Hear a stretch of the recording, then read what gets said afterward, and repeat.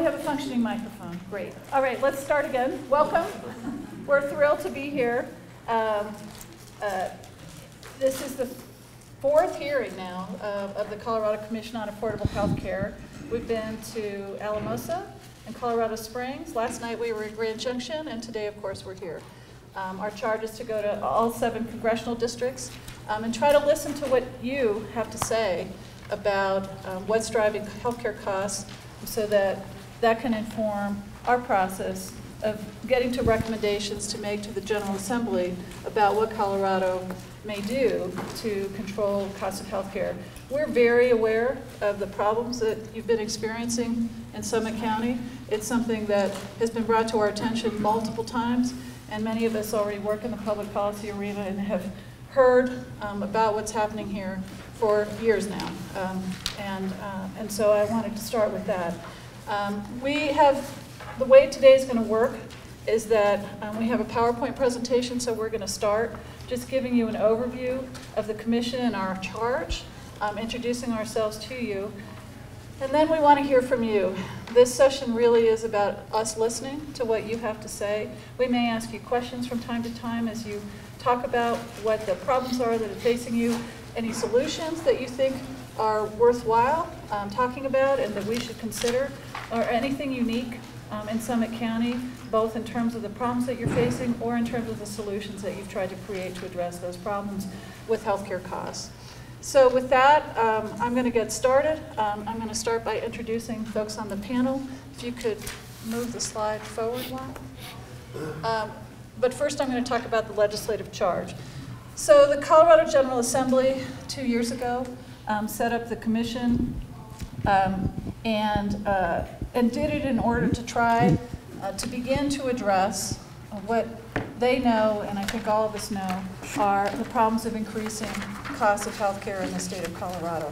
Our charge, as you can see, is to focus our recommendations on evidence-based cost control, access, and quality improvement initiatives, and the cost-effective expenditure of limited state dollars.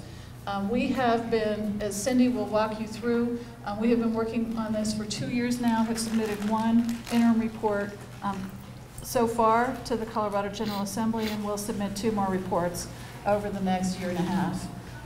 We're supposed to be really examining what it is that drives sort of the fundamental, the principal drivers of healthcare costs. And so while there are lots of things that contribute to affordability issues, what it is that's actually driving costs up is something that Colorado hasn't spent a lot of time focusing on, and this commission has really been trying to get our arms around that. So I'm going to let Cindy walk you through sort of what exactly we're doing. If you can move to the next slide. And the next slide. New driver. New driver, okay. So I'm going to introduce you. I'm just going to go down the row here. Alicia Caldwell is here. She's the Deputy Executive Director of the Department of Human Services. She's an ex officio member of the Commission. Marcy Morrison is a former legislator and a former Commissioner of Insurance. She comes from Colorado Springs, and she represents consumers on the Commission. Tracy Campbell, also an ex officio member of the Commission, is here to represent the Center for Improving Value in Healthcare. You may know about the All-Payer Claims Database. That's administered by the Center for Improving Value in Healthcare, and that's been an amazing tool to try to get at the issues of healthcare costs in the state of Colorado. Cindy Sovine Miller represents business interests on the Commission. She's somebody who works extensively at the Capitol in terms of promoting business interests in the healthcare world. I'm Elizabeth Arnelis. I'm the Director of Health Policy at the Colorado Center on Law and Policy. I represent consumers on the Commission as well. Ira Gorman represents non-physician providers on the Commission. He's a professor at Regis University and teaches physical therapy. Jeff Kane is a physician, Dr. Kane. And he represents physician providers on the Commission, has an extensive background both on the public policy side of healthcare and on the delivery system side of healthcare. Greg Argone is a hospital administrator representing hospitals on the Commission. And Linda Gorman is the Director of Health Policy at the Independence Institute, conservative think tank, working out of Denver, Colorado. So that's our commission, and I think if you could turn to the next slide. Just to kick off, just a little bit of background. This is not something we need to spend a lot of time on. As we start these presentations, we want to start with a focus on what's driving the cost of healthcare and the rising cost of care. So there have been many articles over the last couple of years, both in the New York Times, the one that talked about how this was the highest cost region in the country for healthcare costs. Here's a Wall Street Journal article, next slide. Grand Junction, among the most expensive places in the country. And so with that, I think I'm going to turn this over to Cindy and let her go into the presentation. And I will hold this, and she will hold that. Let me see if I can undercomplicate this a little bit. Here we go. Stereo. All right, thank you so much for the turnout today. It is so great to be in your beautiful community out of the metro area and enjoying the weather that you have down here. And thank you for allowing us to come and visit with you. My name is Cindy Sovine-Miller. And as Elizabeth indicated, I was appointed to represent employers, small employers specifically, who are paying for group health insurance and the implications of the costs that continue to increase every year on their ability to continue to do that and operate in the way that they choose to see their businesses move forward. I was elected by my peers to be vice chair of this group. Our chair, Bill Lindsay, is really sad he was not able to join you today. He is celebrating his daughter graduating from residency. I don't know if you graduate, but that happened, and so he had to go be with her and was not able to come and join and be here with all of you, but I know that he really wanted to be here and appreciates all that you're doing. As Elizabeth said, we've spent the last couple of years really trying to, if you go to the next slide, to have a conversation about what do we do with the rising cost of healthcare in this state, in our country. What do we do as a state? What do we have control over? One of the things that we got hung up on right off the bat is defining what cost actually is. Is it price? Is it cost? Is it spending? And so we took a little bit of time setting a foundation around defining costs and ultimately, labor, equipment, facilities, administration, what is required to deliver the service is the total supplier's cost. The price is what the provider is, of course, paid for that service. And then spending is the total amount, the utilization, what we have, how much we are spending for that service. And so we really had to try to embark on a common understanding of what cost was, how we were spending our money, and looking at ways to make changes to that. Next slide, please. The phases of work, we are 2 years in. Our final scope of our final report with recommendations the legislature wrote is not due until June of 2017. So that will, that we are in a huge scope of work right now, and of course all of us feeling the push of what's going on, the rates, everything that's happening that we're just increased, we're there. But when you look at our phase of work, when we were set out in statute, we are now in the evaluation phase. We are completing the last part of our evaluation phase with these statewide meetings, and then moving into the recommendation phase. So I'm really hopeful that you didn't come here expecting to hear solutions from us today. We are not there yet. In fact, the most valuable thing that we have done as a commission, in my opinion, is get out on the road and come in to listen to you. Because in Denver, it's very politically correct often, I feel, the conversation in some ways. And so we've heard real stories about how this is impacting your business, you as individuals, you as employers, and we've really been forced to take a look at what all of this is happening, and it's charged within us to look at the status quo and think about what changes really need to be made in order to make this system something that's sustainable and workable for all of us. And so we're really, again, appreciative of you coming forward. Go to the next slide, please. This is a kind of a framework in terms of when we think about how many different things need to be done. What recommendations can we put forth to the Colorado State General Assembly that they are able to take and make actionable?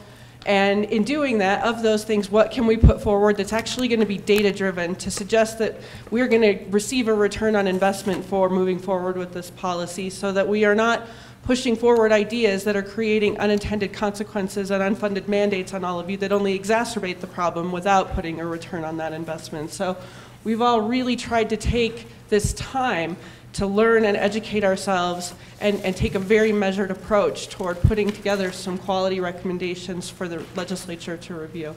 We want to make sure that the impact is measured and that we've talked about what that is to both the public sector and the private sector. Again, putting forward things that require technology changes or administrative changes all have a cost implication to them, and what is the evidence out there that shows that, that we're going to make a good decision with that. Growing future costs, and then of course, can it be measured and evaluated? What can we do to ensure that the legislature can see that there is that return on investment? You can go to the next slide, please. So from an areas of analysis standpoint, this is the area where these are the issues that we've been spending most of our time up to this point working on.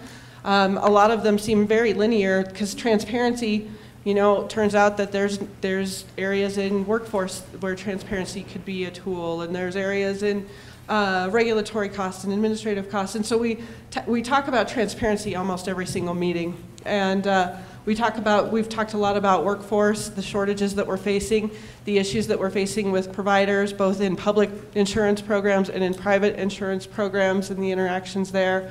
Social determinants, what are our local communities facing that are creating both issues and potential that we can look at. Regulatory costs, administrative costs, payment and delivery reform mechanisms. Are we paying for health care in the right way? Are we maximizing our dollars and receiving the value that we need to? And if not, what other ways can we be looking at to ensure that we do that? Market competitiveness, we've heard a lot about this one in our statewide meetings. Technology can be a really useful tool. It can also be a really expensive tool, and if it doesn't talk to the other systems, create a lot of problems and unintended consequences. And so looking at the systems that we have in place now and the systems that we need to have in place in order to have a successful system, those are issues.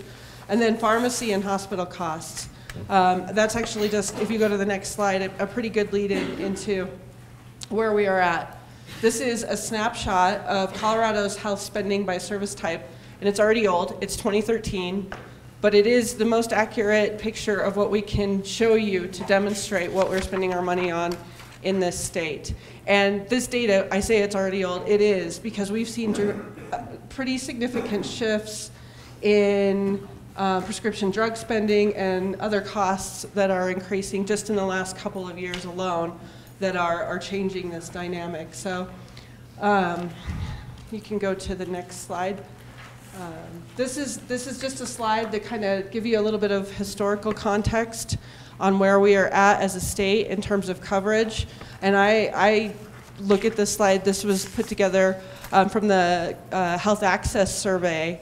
Is that correct, Michelle? The Colorado Health Access Survey done by the Colorado Health Institute, and they have great data. They put together this slide that really kind of demonstrates what has happened in our state. And what you will see is that we increased the overall number of people that had coverage, but there were decreases both in employer and individual coverage in private insurance, and those increases were made up in the public insurance programs. And so we've heard a lot of different conversation about that.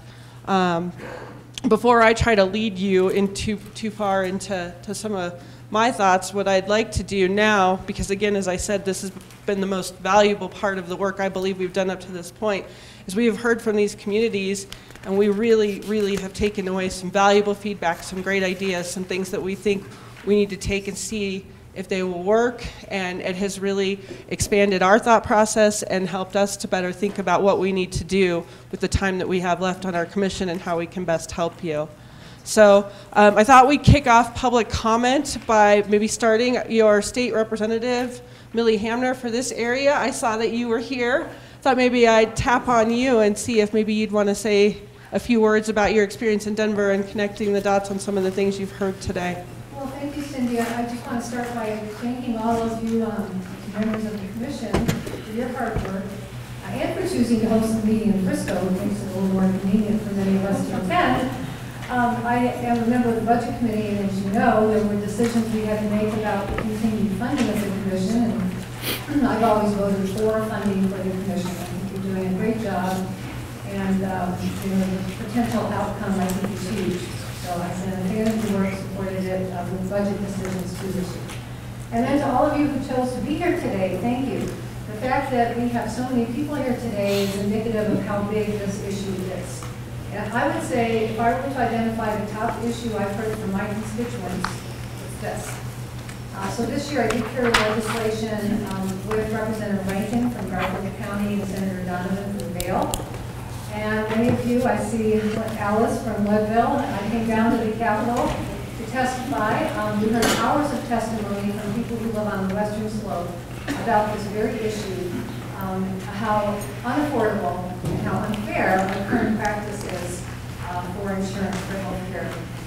And we heard stories from individuals, I bet some of you in this room have some of those same stories, of paying inordinate amounts of money for the same exact coverage that people in Denver pay significantly less for. The exact same coverage, the same income levels. I see some of you nodding your heads.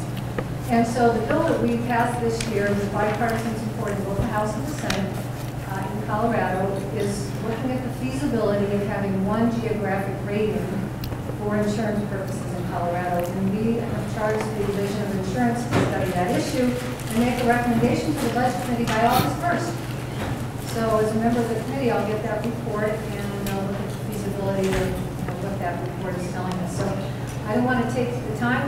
The purpose of this meeting is to hear from you. And again, thank you to the Commission for hosting the meeting here and all of you for taking the time to be here. Great. I'm Johanna Gibbs. I work for the Keystone Policy Center, and we staff the Commission's work as well as the Can't hear you. We can't hear you at all. Okay. Just mumble. Everybody, we'll just use our inside, outside children voices. So I'm Johanna Gibbs. I live in Breckenridge, Colorado.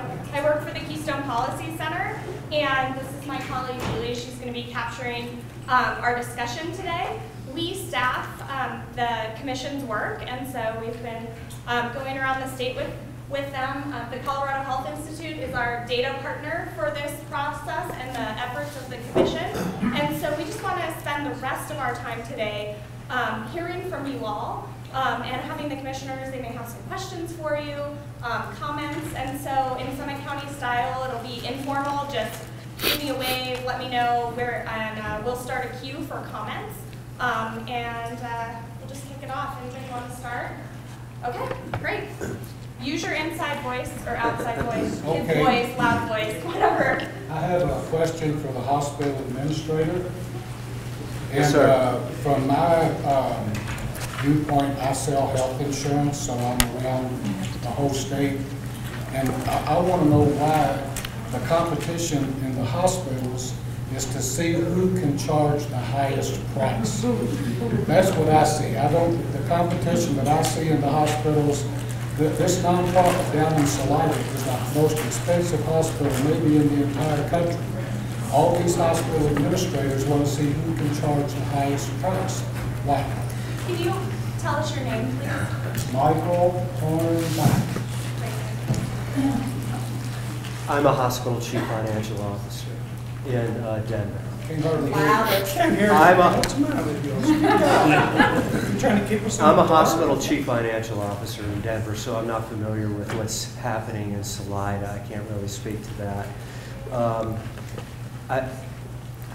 One thing I would propose is that some things come down to basic supply and demand. And I don't know how many hospitals there are in Salida, but if there's only one, you can charge as much as you want. Wow. So to speak. I mean, that's what they're doing. They're charging just as much as they want. It's an inelastic service, and they don't have to accept managed care pricing and that sort of thing. Whereas in Denver, there's a lot of hospitals, a lot of competition. No one's in a position to up their rates substantially, or a managed care payer wouldn't opt to contract with them.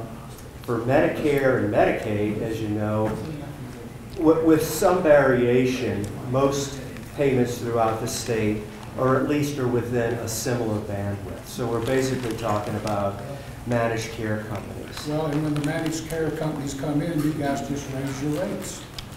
I can't speak to what the managed care See, companies there's the do. real problem right there. I don't control what the managed care companies do. Is there anybody on this board that's from rural healthcare at all?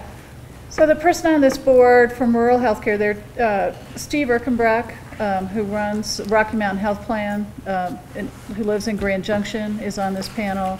Marguerite Salazar, But they're not here. they're not here today. Okay. Yeah. Sarah, Elizabeth, you have a question? I was just curious, I'm Sarah Van, I'm the CEO of the local federally qualified health center here. And I was wondering if you looked, when you looked at the areas that have the highest costs, has there been a check in terms of what the margins look like for providers and hospitals? So if the cost is higher to provide the health care and everybody has to charge more to cover that cost, you would expect that margins would be similar. Is that part of the analysis that you all are looking at? In other words, does it really require that it costs that much and that the prices be inflated to manage that? I can answer that. Higher cost that a patient is charged or an insurance company is charged by a provider would typically lead you to believe there would be higher reimbursement for that provider. Unless, and this is oftentimes the fact, that provider or hospital is more inefficient than the rest of the competition. But does anyone look at that piece of it? Are the more expensive areas more profitable for the healthcare entities or less profitable, or there's not a connection? Just curious. I can add one thing. If you look nationwide and you're looking at which hospitals are closing and where new hospitals are being built, one of the biggest problems, and I'm an economist, that's my role on this, is that in areas where mostly you're being paid by Medicare and Medicaid, where the prices are fairly fixed, those are the places where hospitals are having the most trouble. Part of it is because, government's setting prices and they don't necessarily get it right. And part of it is, some of it's economies of scale. If you're buying a big piece of diagnostic equipment and you're only spreading it over 10,000 people, each person's going to have to pay a little bit more than if you're spreading it over 200,000 people and you can run it 24 hours a day. Other issues are, it's more expensive to be a specialist in a remote area. You have to spend a lot on travel time, training, and so forth. You don't have as many colleagues. You may be on call all the time. So it is very different in rural areas than urban areas. And some of it you can maybe talk about, and some of it is just not fixable because gasoline is more expensive. A lot of things are more expensive. Right, and I know, I understand. But the efficiency piece is a big, important I was question. just curious if there's any look at that, or if there's any correlation with the higher prices in terms of how well healthcare entities are doing. It doesn't sound like that's right. Yeah. The other thing we see is competition really matters. Even if you only have one hospital that people can drive, or other practices can come, other practices can come in, then that can affect the prices a lot too. That's work. Don't worry about that one. So we have some questions here in the front of the room, so we'll take The ones that everybody Yeah, my name is Chris Newswanger. I live in Edwards. And I've done quite a bit of research on the profitability of the hospitals on the western slope. And I've got some information I'm going to share. I wish I had it for everybody, but I will give each of you a copy. There's one page that is an analysis of the Bell Valley Medical Center from 2001 through 2013. And then there was another page that compares the numbers off the tax returns for several West Slope hospitals. And I'll run through some highlights here in a moment.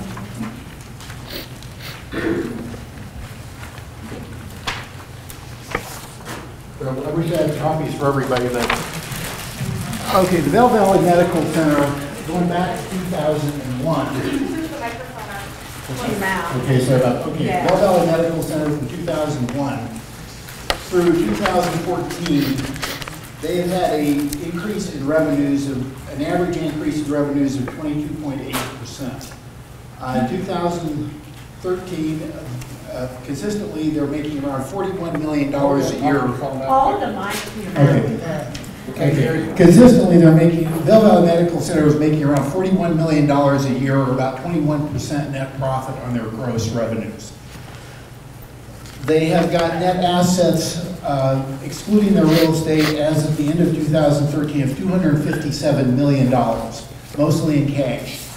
They are not reinvesting in the community. They are putting out a $100 million renovation on their hospital. They financed that through a $100 million bond. And what they're doing with the rest of this, basically, as near as I can tell, is simply playing the stock market and holding cash for who knows what. They've also launched a $75 million fundraising goal, as if, for some reason, their current assets are not enough. And so I think there needs to be some looking at how badly is the nonprofit hospital system being abused. And if you look, I did also a comparison of Vail Valley, Valeview, Lutheran, Alamosa, Yampa, Aspen, St. Mary's, St. Anthony's. I could not get the individual tax returns for St. Anthony's, but I did find a report on them. And the net income for Vail Valley is, we should go by stock in that place, $41 million. Valley View, $21.7 million. Lutheran, Alamosa, $862,000. Yampa, $7.5 million. Aspen, $6.3 million. St. Mary's in Grand Junction, $33.8 million. And St. Anthony's, $21.6 million. The profit margins, Vail is 21%, Valley View is 11%, Lutheran Alamosa is 1%, Yampa is 9%, Aspen's 9%, St. Mary's is 7%, St. Anthony's is 14%. So there does seem to be a correlation that along the I-70 corridor that St. Anthony's and Valley View and Vail Valley Medical Center are leading the pack here as far as being very money-making nonprofit hospitals, or let's call it tax exempt. They're certainly not nonprofit. Some of these are doing better jobs than others of reinvesting in money in their communities and in their systems. But I really think that there needs to be some scrutiny, public scrutiny given to how these places are being operated. So I hope you guys will include that as part of your considerations. Thank you. Thank you. Comments over there, and I'll take you. We put up the slide, the areas of analysis. These are the topics that the commission is working on and addressing. So any thoughts or reactions to these topics that they're addressing through their work would be helpful, as well as any ideas or innovations that are bubbling up from the community that are happening here in Summit County or surrounding areas. I'm just going to yell. I really take issue with the nonprofit and the profit. Those margins are horrific. And we all know it, and it's been that way for a long time, and it's not being addressed. I have a plate in my arm and 13 screws. The cost for that plate was over $20,000. The cost to make it, the actual value of it, is probably around $25. I don't know how you justify that, and I don't know why ethics don't enter into this. Exactly. Yes, yes. And why a box of Kleenex is $30. I mean, these are real simple things. I mean, I know how to balance a checkbook. I know how to keep a budget. And I'm on Medicare now. I'm not as impacted by things. But prior to the affordable health care, I had to pay out of pocket for things. And as this gentleman brought up, to say that it's a nonprofit is a joke. And I would like to see some comparisons with some of the European countries. And I don't really see why, if one area is making so much money, don't you spread it around? Isn't that what we're supposed to do? If we've got wealth in a certain area or gifts in a certain area, aren't we supposed to spread them around? Not for to profit. Equalize it? For profit won't do that. That's their whole goal. Well, Not for profit should. no, I just think that you need to give yourself a different name.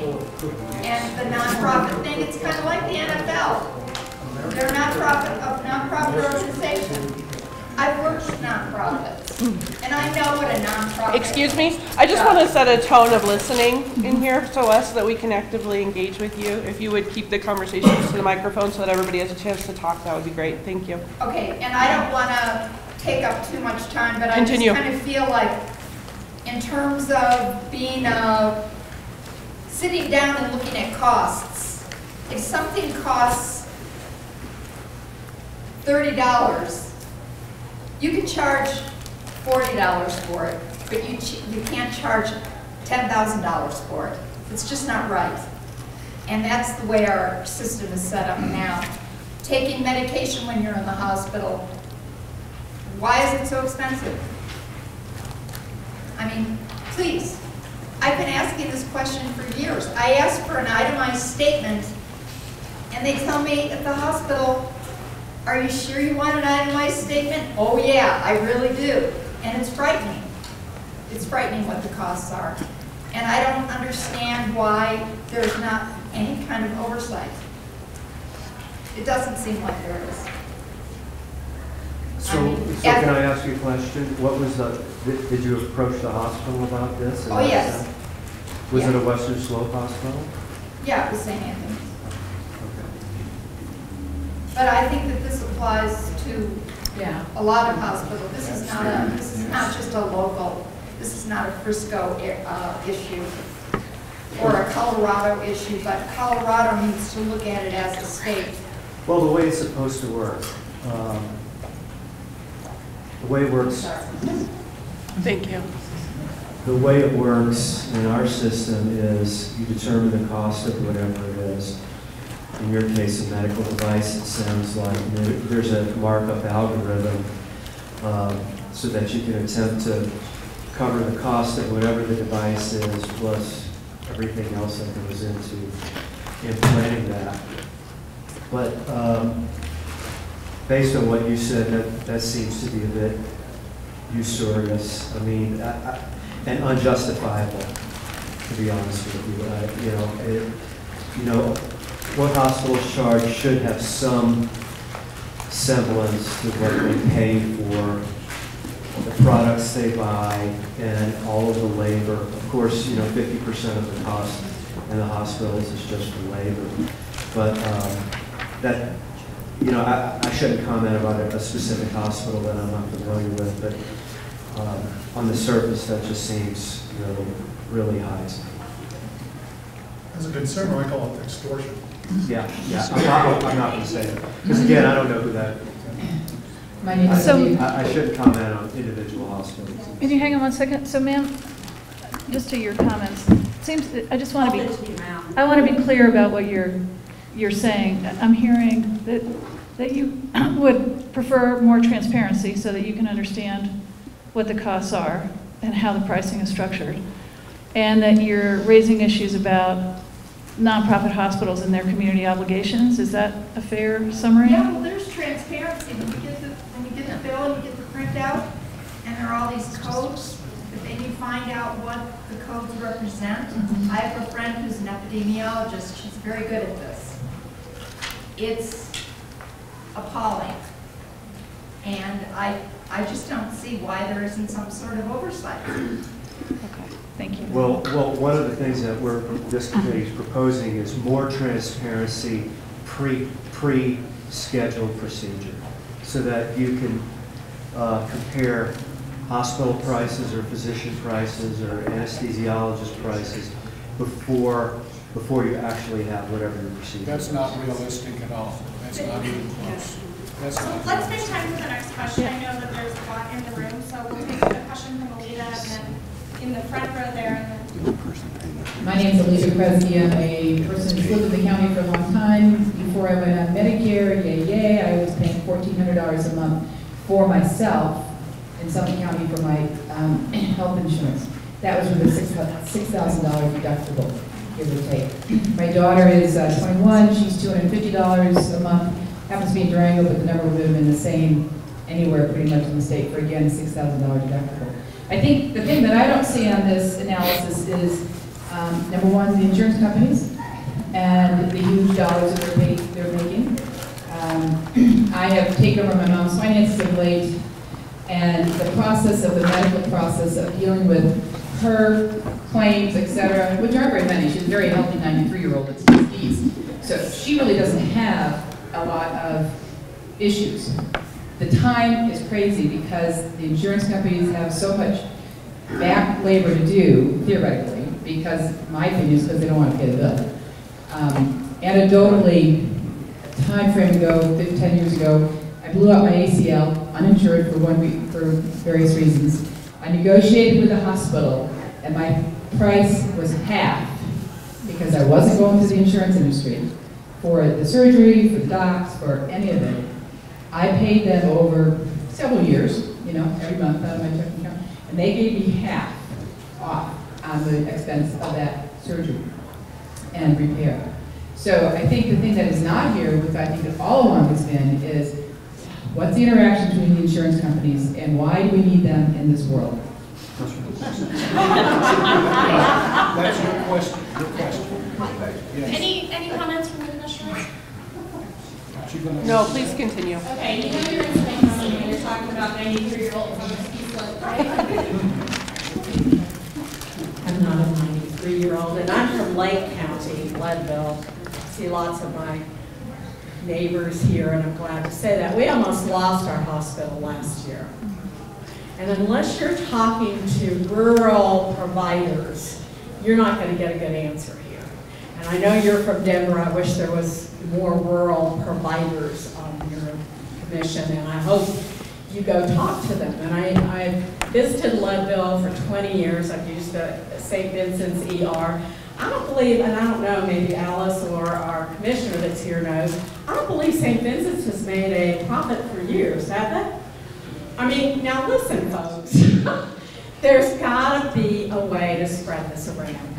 I don't think healthcare should be for profit at all, because my life is worth a hell of a lot more than your salary, sir. Sorry about that. And I've worked in private. I'm a psychiatric social worker. I've worked in private hospitals. And I don't know, I mean, there used to be, back in the day, legal services would tell anyone that didn't have insurance, there's federal money. I imagine you get federal money in Denver, don't you, at your hospital? And you are required to serve folks that don't have insurance, is my understanding. That's my understanding. I don't think we're back where Billie Holiday had to bleed to death in a car anymore.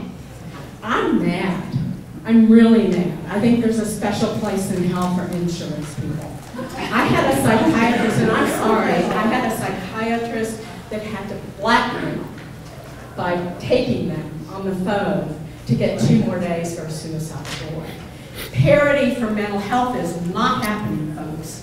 We don't, I'm very active, and I see another member of my board with NAMI High Country, Colorado, that serves Summit and Lake County. Our folks are serving time in jail. That should be criminal on y'all's part, on our legislators' part. I'm sorry, really. She's heard this from me quite a bit. It should be criminal. A jail is not where you get mental health care. One of my friends who was arrested in a manic state in Salida got worse in jail because they had lights on. Nobody gave him anything to cover his eyes. Rural jails do not have mental health care. I've worked in urban jails that do, and they're not great. I mean, jail is not meant to be a mental health center. And I would just about bet you money, I know in my hometown, Nashville, Tennessee, I live here now, but I lived there 40 years, our largest mental health facility in Nashville, which is a state capital and has a stateside hospital, is the Davidson County Jail. This is criminal in my opinion. And so I'd like to see you put some parity up on this when you're looking at transparency. We were supposed to have parity, I thought, with the Affordable Care Act. And there's gaps in that Affordable Care Act. There are people who cannot afford it. It's cheaper to take the tax, whatever, debt it is to pay. No, I'm talking about the tax you have to pay, penalty, than it is to buy the insurance. And so I may be in hell too someday, so I hope to see a lot of insurance people down there too. Yeah, we have a comment over here, and then we're next in line. I just want to remind folks that we want to try to keep it as not personal as possible. These commissioners serve for a long time in a lot of meetings, and they're out on the road trying to hear your concerns and what's happening in the community. And again, we want to hear about the challenges for quality and access, but also stories of success that may be on the ground. And we know that in communities, folks are working really hard to try to find some solutions for this. So we'd love to hear any of those things that are happening here. Hi, my name is Tamara Dragsmeet. I'm the Executive Director of the Family and Intercultural Resource Center in Summit County. Our mission is really to help our working class families be successful, sustainable, and thrive in this community. We also are a health coverage site. We enroll in CHP+, Medicaid, and the exchange. Last year we enrolled about 1,000 folks in Summit County in insurance. Good news, a lot of them were new, so that's exciting. Bad news, for every person we enrolled, there were probably 5 that couldn't afford the options that were available to them. So on behalf of the clients that we work with, what I'd like to say today is that we're tired of the finger-pointing. I don't care if it's the hospital fault, it's the insurance company's fault, I don't care whose fault it is, but we need to see solutions, and not just one solution, we need to see a number of solutions. We need to throw everything up at the wall and see what sticks. I've prepared, and Elizabeth is going to be very familiar with this, just a little chart that shows the average income and the self-sufficiency standard of the clients that we work with, and then the median income for Summit County. We can pass it down for you. Thank you. Not enough hands, clearly. So what this shows is that for the average clients that we work with, which you have enough, you guys can take it. For the clients that we work with, they are at 63% on average of what it actually costs to live in Summit County right now. So they're not even close to being financially self-sufficient. For our median income families, median income in Summit County is about $82,000 for a family of 4. They're just at 100%. That means for everybody below median income, thousands of families in Summit County, they can no longer afford to live here. And I would direct these comments sort of to the social determinants of health. It's not obviously just about health insurance. I mean, market rent for a 2-bedroom apartment in Silverthorne or Dillon is $1,500, right? So that's going to take 50% of most of our clients' salaries. That doesn't leave money for health insurance. It doesn't leave money for childcare. And so for these folks, I would urge you to look at a variety of different solutions. Let's look at the structure of the tax credits. You know, most of our families, their kids qualify for CHP+, but when their kids get CHP+, the parents end up spending more for health insurance because their tax credits are reduced. Let's look at that structure. Let's look at the gaps between Medicaid and the exchange. There are still income gaps between those two systems, and if we could manage to fix those, then perhaps more working class families in Summit County or more individuals in Summit County would qualify for Medicaid, which might bring our overall health insurance costs down. I would urge you to look at one geographic rating area and see what the study shows, because I think that is certainly a solution for all of us. But what I have to ask everyone to stop doing is finger pointing. From the folks on the Front Range, we hear that our costs are higher. We know that our costs are higher in Summit County. Kaiser introduced itself to the market, and we haven't seen for next year any real reduction in the rates. So competition alone is not going to be the answer.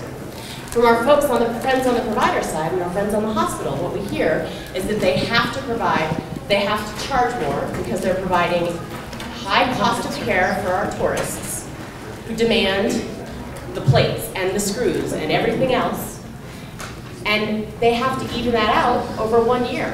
So when I asked the president of our hospital to give me an example, he points to our Flight for Life helicopter. Obviously we want to have the helicopter year-round, but he has to pay the salary for that pilot when he's really only using the pilot 6 months out of the year, and that makes the cost go up. I can't argue with the data that says that their profit margin is higher. I don't want to argue with that data. I don't want to point fingers. I would ask everyone to just stop pointing fingers and let's find some solutions. Let's just start trying things, whatever it is. Because these families, they can't afford to live here anymore. And if they can't afford to live here, then there's nobody to turn on the lifts in the morning. There's nobody to open the retail shop on Main Street. And there's certainly no one to send to our schools, and there's no one for the police chiefs to help. There's nobody in this community that becomes a ghost town. And that is what is going to happen if we don't find some solutions soon. So I thank you all very much for your time on this issue. I know it's not easy. I know you get yelled at a lot. But please, let's just find some solutions to start finding.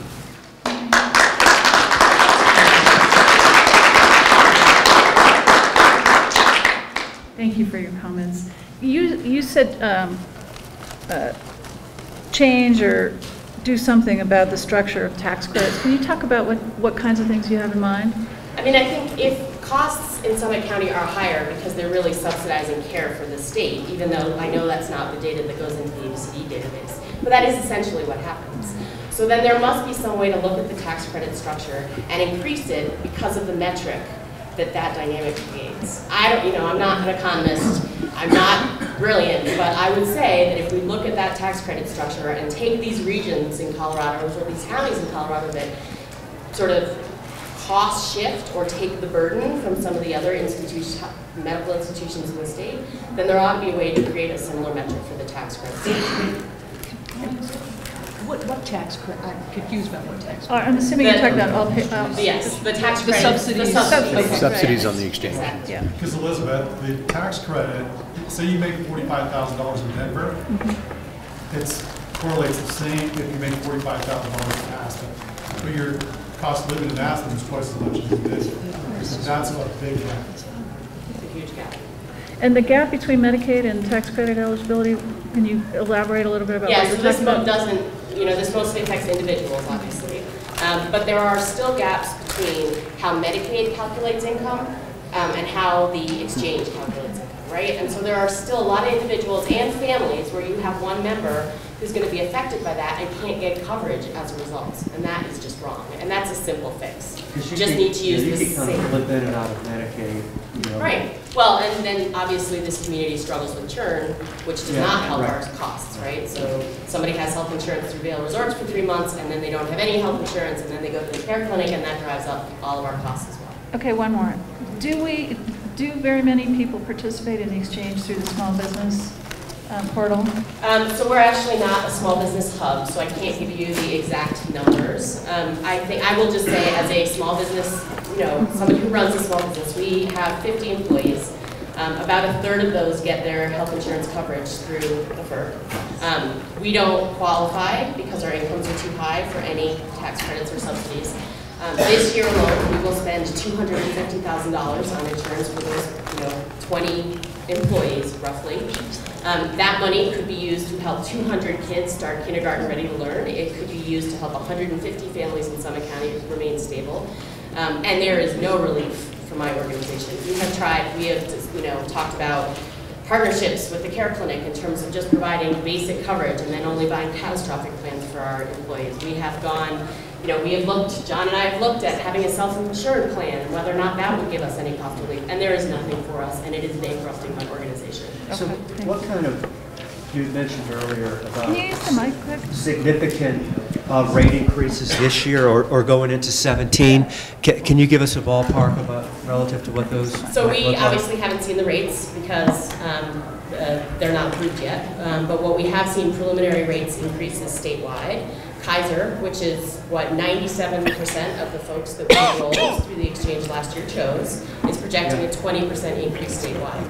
That is over a 20% increase from last year to this year. So that's a 40% increase for those folks who either chose Colorado Health Op, which is now no longer with us, or Kaiser. So that's really the number that I'm referring to. But if you look at, that's really the only option for families up here at this point. It's not affordable for Aetna. Rocky Mountain Health Plans is no longer an option for most families. It's Kaiser. Actually, Rocky Mountain will no longer offer in Summit, they'll only do Mesa. Connected Health Colorado just released projections to the Division of Insurance. Sir, could you use the mic too? Sorry. Yeah. Sorry. Anthem, their number, I believe, for individual will be 26 point something %. They got rid of their PPO, so everyone will have to do the HMO. So that means less choice. Humana is, they're not doing anything on the exchange. Neither is United Healthcare. They're doing Brew. There is a new company called Bright Insurance that they are teamed up with Centura. So they will be starting in 2017, but we don't know what the rates for the product look like yet. We're just struggling. Yeah. if I could just say, ditto times 2 if you live in Lake County. Our annual incomes are like 60,000. Same cost, however, because we're in the same geographic region, and Kaiser doesn't operate up there either. So we're going to be left with one provider. And my rates this year went up 27%, and it goes up every year as a small employer. 27% increase in non-insurance rates. Alice, could you introduce yourself? I'm Alice Pugh. I'm the executive director of Full Circle up in Lake. Since I've got conch, can I talk for a bit? My name is John Crow. I am a father, a husband, and actually I'm an insurance broker as well, so please, I'm not going to help, please. But two of the things up here that really hit close to home are the transparency and the administrative costs. That keeps coming up everywhere. And I echo what Tamara says. It's done with a finger pointing. I'm done with people coming in my office upset, tears, crying, frustration. Like Tamara said, our community is critical mass. It is really, really going to suffer here in the next year or two. We don't have 3 years to wait for a decision. But one of the things that I've noticed in the 15 years that I've been up here doing insurance, I look at plans like Colorado, where they had 8 simple plans. People understood them. I also look at Medicare supplements. People understand them. And you can still have the free market where Anthem and whoever else offers the same plans. But this is the big issue that our community faces. They don't understand anything. Quite honestly, as a broker, it takes me, it's a full-time job just to understand what the networks will cover. Because if I say Anthem, people go and think, oh, I've got Anthem. But you know what? Anthem has 3 different plans just in Colorado. They have a Rocky Mountain Health plan that a lot of people signed up for in some county. What those people don't know is if something major happens to them, they're probably not covered because the 2 hospitals that will cover them are Vail Valley and St. Anthony's. So if you take your child down to a children's hospital, they're going to be told that they have no insurance. So this is where I think, we need to have that transparency and the administrative costs. I think if we can make things simple, maybe take a backwards approach and look at the Medicare supplement, maybe look at what Colorado used to do, and then, let them offer whatever plans they want on the side. But if we could make it simple, so maybe there are 7, 8 plans, and that's it. Are you talking about on the exchange or off the exchange or both? Any way you want to do it. Okay. Yeah. Can I ask a question? Can you get the mic? Sorry. I'm curious if it's intensified in the last few years since the passage of the Obamacare regulations on the insurance market. Completely. My question was whether it's the problems have intensified in the last few years with the Obamacare takeover of the individual market, or whether it's Well, for example, I would say about 5, 6 years ago before Obamacare, I could go get a plan for my family for about $450. That was $350 or $35 co-pays. I had prescription drug coverage, $1,500 deductible, $4,500 out of pocket, and like I said, about $450 a month. To get that plan right now, quite honestly, I'd have to go to an Anthem PPO, be about a $4,000 deductible, and for my family, it'd be about $1,500, $1,600. I'm also an insurance agent. Which I know John and Mike over here in the white hat's also an insurance agent that spoke at the first question. But I figure if I ever get arrested for something, I'm going to go to Judge Casillas and say that I've already done my community service. Because the time that we spend to help these people to get through the Medicaid, get them into Medicaid, and then some people don't want to go into Medicaid, and once they're in Medicaid, they're stuck. There's no way out. We can't go back into the Colorado Peak thing and say, oh, let's change this if they've already been approved for Medicaid, we're stuck. Do you want Medicare? No, Medicaid. Yeah, anybody that applies. So what happens? This is what happens when we go in the Colorado Exchange. So a customer comes in, and Tamara can say, okay, so a customer comes in, this is what really happens. They come in, you get their name and everything, and you get how much they're paying, and then you go in to connect for health. which is Pure Health. And I say that because Connect for Health does not use Internet Explorer. Connect for Health should put on their website, please use Google Chrome. Because that has caused so many nightmares for people in the public. Now they have to just put that little word on their website. They got, what, a couple $100 million to set up Connect for Health? For the federal government, they've got hundreds of millions of dollars. But they can't do little changes like that.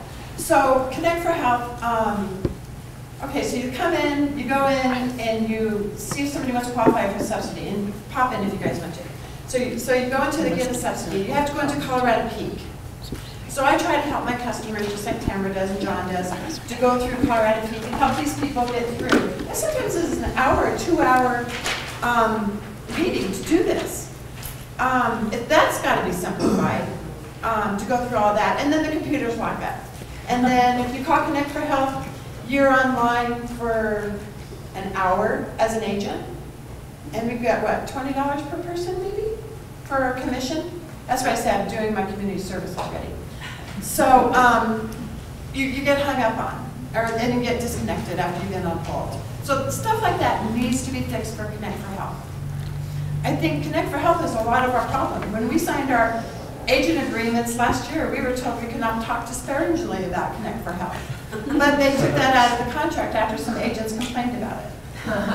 Yes, I mean, it's really, I think they're a root of a lot of the problems, and I think that has to be looked at to make that technology so much easier and faster. Can I ask you, do you think that's actually driving healthcare costs?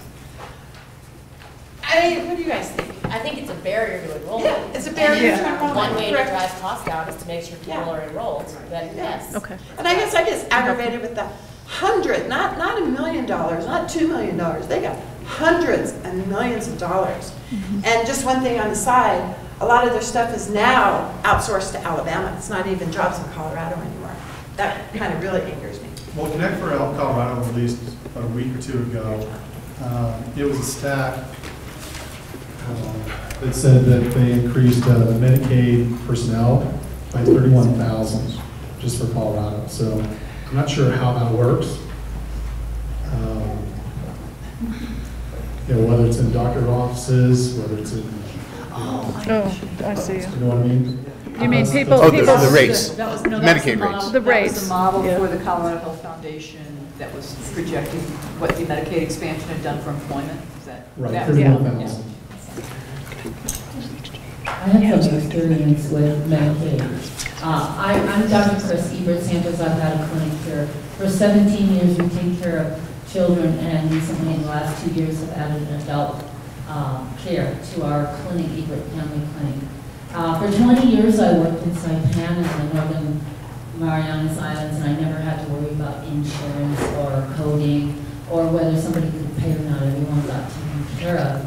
And I just agree, first of all, that the health care payment system that we have is such a disaster. It's a barrier. It's a nightmare. I had a grown man crying in my office last week because my front desk had to tell him that his insurance had been canceled.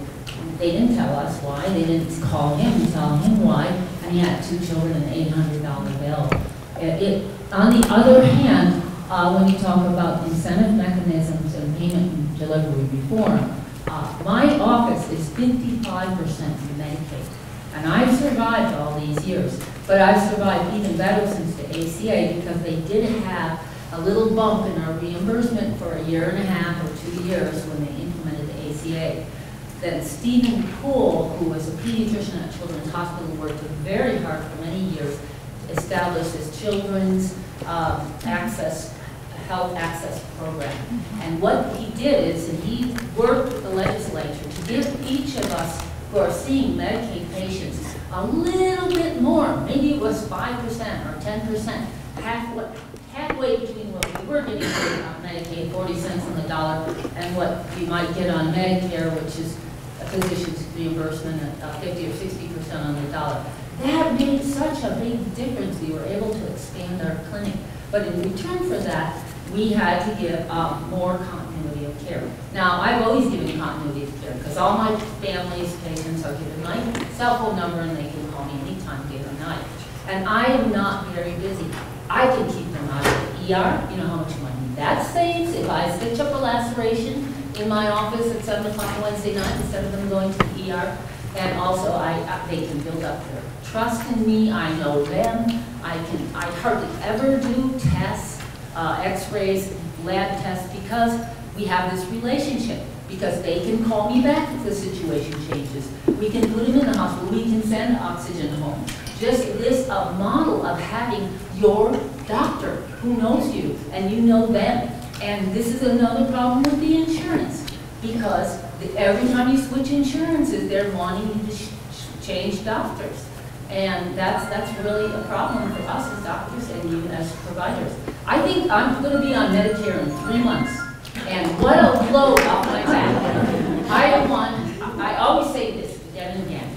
Patients come into my office, middle-class families who are on Medicaid.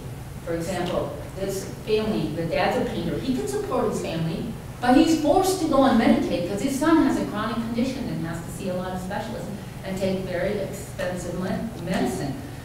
So I wish everyone could be on Medicaid, even though I get paid a lot less. And I wish everyone could be on Medicare because you know what you're going to get. As a physician, you know what you're going to get paid. As a patient, you know what services you can get. There may be some limitations on what physicians you see, but I think if we have passed Amendment 69 and we have 95% of our doctors in Colorado accepting Colorado care, that even that will be less of an issue. I think there's a question right here with the microphone. I know there's 2 against the wall, and then I'll come back over to this side of the room. So this is Alice again, and I just want to offer 2 potential solutions, if I could. One is, if we were allowed as small employers to join associations, and as an association have better buying power, that would be huge for us, and that is not permitted right now, and I hope that you're looking at that.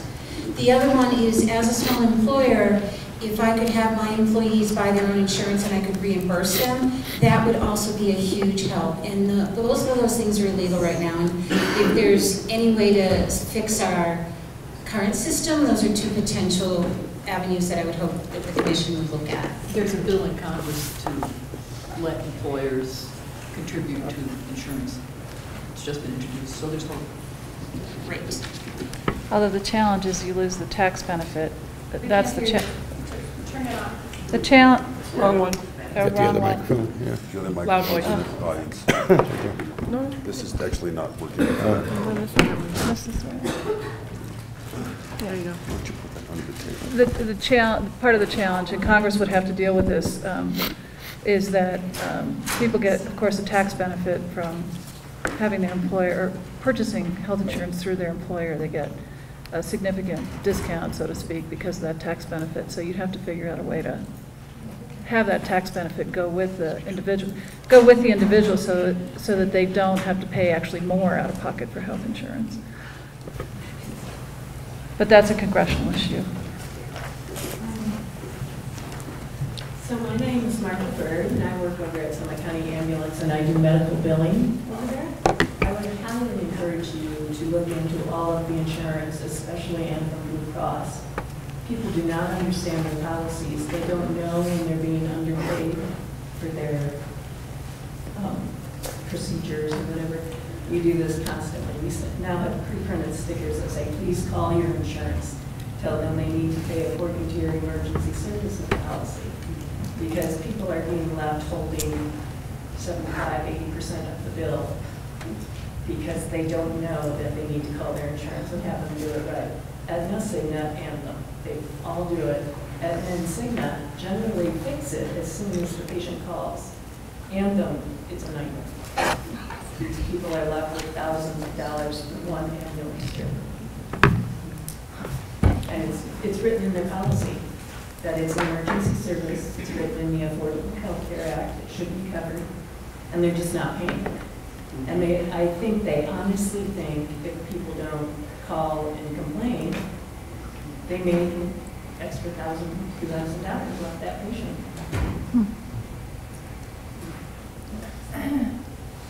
Hi, I'm Commissioner Mike Cordoni from Lake County, and you heard from some of the folks here. Also, I wanted to say thank you all for coming here and listening to us. as you can tell, we're pretty, we're more than pretty concerned. But also thank you to Billy Hamner, who raised so many folks' awareness about this meeting today. You know, in Lake County right now, according to Robert Wood Johnson Foundation, we're ranked 57th out of 64 counties. We're at 25% uninsured. This is from 9% uninsured 3 years ago. So our folks are dropping out, paying the penalty in droves, and I'm really worried that that is going to happen even more so once this next rate increase happens. We don't have the Kaiser plan to choose from. The two groups, obviously, on the individual market contractors, of which we have a ton of them, nonprofits, small businesses, which make up the majority of our workforce in Lake County, are those folks that are mostly opting to go without. Then the folks are teachers and government, which are our second two biggest employers, are choosing to high deductible plans. Our median income is actually $46,700. So it's really bad at $82,000, and it's catastrophic at $46,700. I make right around that amount, and my family's deductible is $12,000 out of pocket. That's why my daughter waited 2 days to go get an X-ray on her foot last week. And I just wanted to say, you've heard some ideas. The transparency, which hopefully House Bill 1336 also gives us some better clarity for, is great, but then how you work with those providers. And I heard Sarah Bain talk about the carve-out for the nexus of the lowest income and highest premium counties.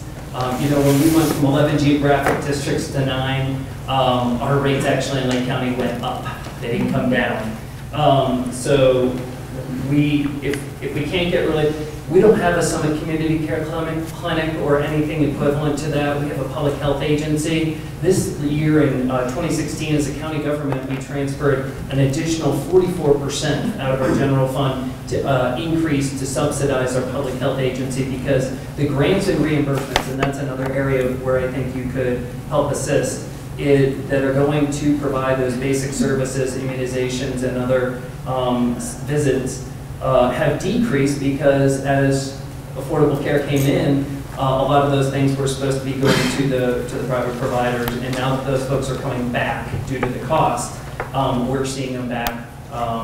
Likewise, you know, $3.5 million of our $20 million budget is to human services, with $1.75 million going to rent and food assistance for our folks. That number is climbing, and you know, we sometimes hear that, well, folks chose to live out in the mountains, we're choosing to live here, you know, but there is also the fact that we have had folks that didn't, you know, they didn't intentionally just choose this. These aren't our invincible 20-somethings. These are our working families. These are the folks who are actually working in the governments, in the schools, and a lot of the jobs which were middle income just a few years ago. So I'm not optimistic that Amendment 69 is going to pass, because I know altruism generally ends at a pocketbook. But if there is the ability to look at those most impacted communities and or increase those grants back to those agencies that are serving those folks who are without, it would help us dramatically. Thank you. Commissioner, just I know you hinted at it, but just to clarify a little bit more. So what's really accounting for that big difference in Lake County? What makes Lake County different than even Summit County? Is it the income disparity? You know, what drove that 25% uninsured rate? The drastic increase. I mean, we were featured on Colorado Public Radio for our success in signing folks up on the health exchange. But as every increase has come up, and we've been seeing compounding 20% increases year after year, folks are saying, you know what, here's an example. I just applied for a job at a nonprofit. They're offering a $200 a month subsidy for your health insurance. I'm thinking that's enough to pay my penalty. But that's not enough to actually get health insurance for my family. And I mean, I'm a master's degree middle income earning person, so if that's happening to me, holy cow. I also think to some of the points that were made, there's a lot of folks that have a lot of misinformation about it, but I also know that it's purely, our rent, for example. You know, you have in Summit County and Eagle County, they've seen a huge resurgence of folks coming back, moving back, buying those single-family homes.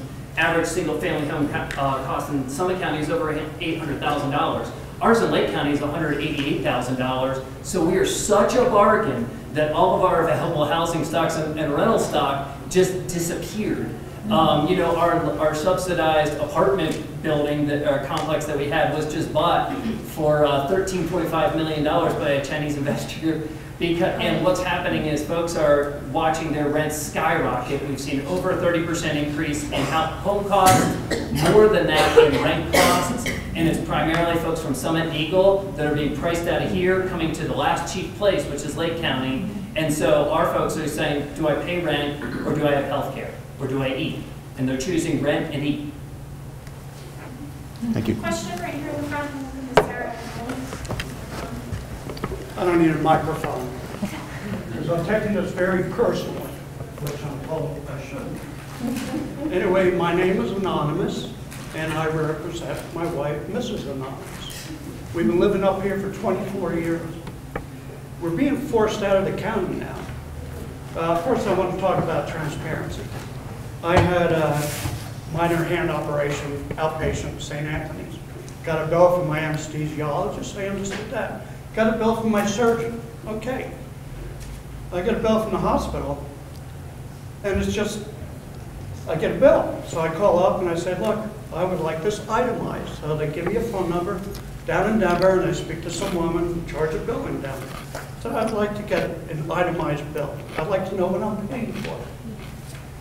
Sorry, we can't do that. You got whatever you had done with your hand, all the prices are, whatever's involved, that's the price we're charging. For a year, I tried to get an itemized bill from these people, couldn't get it. I just gave up. Just not worth it. What else? My wife and I are on COBRA right now. That ends in about 4 months.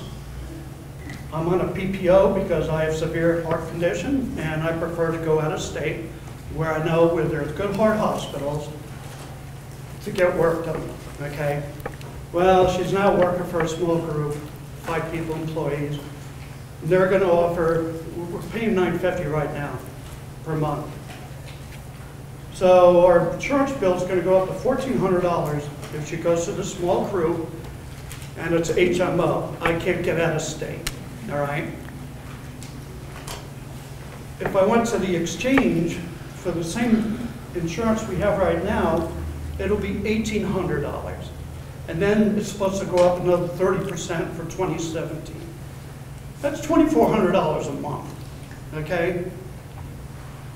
So we're being forced out of here. We're going to have to go down where it's more competitive. This is just unbelievable. I just don't know what to say. You're forcing everyone out of the county, unless they make $100,000 a year. You can't afford to live up here and take care of everybody up here. Like they said, you know, work the lifts, work in restaurants, whatever. I don't know if y'all really get it. It seems like study after study is the same with what they do with I-70, study after study after study. You know, that's all it is. And we won't have an idea until 2017. How did this happen? How did this come about like this? I just don't understand it. I'm not supposed to take it personal? Sorry, I take it very personal. I don't represent a group here. Where, you know, I love you guys. Thank you. I do. Another little story. Since the system is so screwed up, I was seeing a cardiologist. I used to come up here from Denver. And anyway, this guy, my cardiologist, a very good cardiologist, he decided he was spending a third of his day just working through insurance papers and everything. So he went out, now he's a concierge doctor, okay? I pay a certain amount a year to see him. So he asked me a couple years ago, I was about 60 at the time, and he goes, what's your goal in life? I said, to make it to Medicare, and he laughed at me. This is when he was still in this group. So he's working for himself now, and I just saw him a couple of months ago. And I asked him, I said, what's your goal in life? He said, to make it to Medicare. Okay, this is a cardiologist, and now he's having to deal with it, all right? This state, I should say this country is so screwed up that we can't get it together to get a nationalized Medicare for everybody to work all this out. Another thing, doctors, most of them are fee-based doctors, okay? In other words, they want to get as much work as they can, and I ended up having unnecessary surgery in my hand.